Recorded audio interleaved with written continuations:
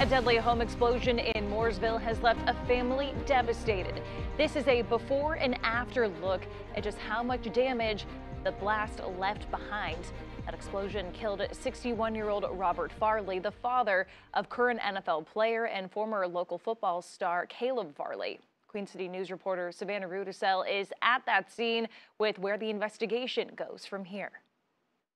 Investigators say the size of the home and the force of the blast are going to make this case a little bit more complicated. You can see how much damage that this blast really did to the home. The garage and the roof over it is really the only part that even resembles the home that was once here. Bricks and belongings are just scattered across the property. Now, the Iredell County Fire Marshal is taking the lead on the case. They're working with the ATF and State Bureau of Investigation agents. Now, they haven't released the official cause of the explosion just yet. Neighbors called 911 after hearing the explosion around midnight, late Monday into Tuesday morning. The 6,400 square foot home just reduced to rubble in seconds. Neighbors tell me they smelled gas in the air after it collapsed, and Dominion Energy crews responded to the home and stayed on the scene well into that afternoon. This is the first one we've seen that actually exploded like this with this kind of destruction.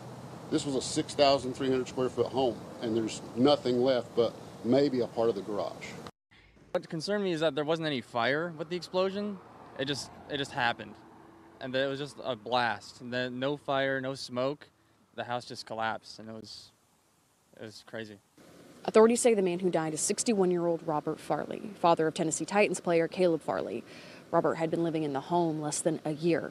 A 25-year-old family friend was also in the home at the time, but was able to walk away from the explosion with only a concussion. Neighbors are now leaving flowers at the home as a show of support. They say they want to help out just in any way they can. Reporting in Mooresville, Savannah Rudisell, Queen City News.